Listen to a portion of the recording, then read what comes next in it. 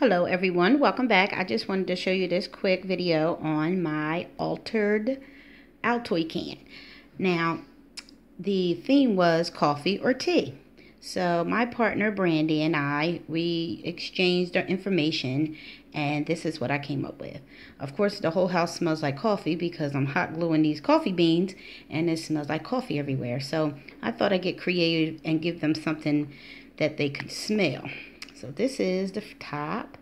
I left my pop dots in my apartment. I'm moving right now, so I thought I used coffee beans as pop dots. See, get them off the thing. So here's that. I'm still thinking about putting a little something around here because I don't like the way it looks.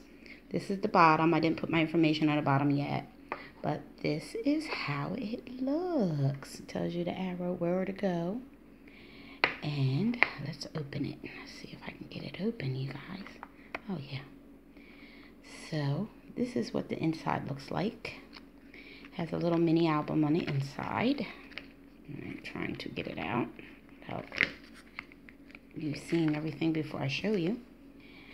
Alright, and this is the inside so far. This is what I have.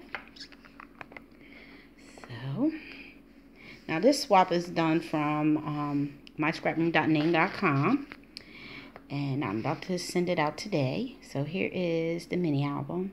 Got the cute little coffee beans. This is the things I love, and she says she liked coffee, so that's the theme. So here's the back.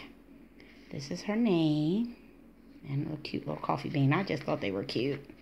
I'm not a coffee person, but I love the smell of coffee. So this is my altered Altoid can and mini album. Thanks for watching and stay tuned. Please like, subscribe, and comment. Thank you and have a blessed day.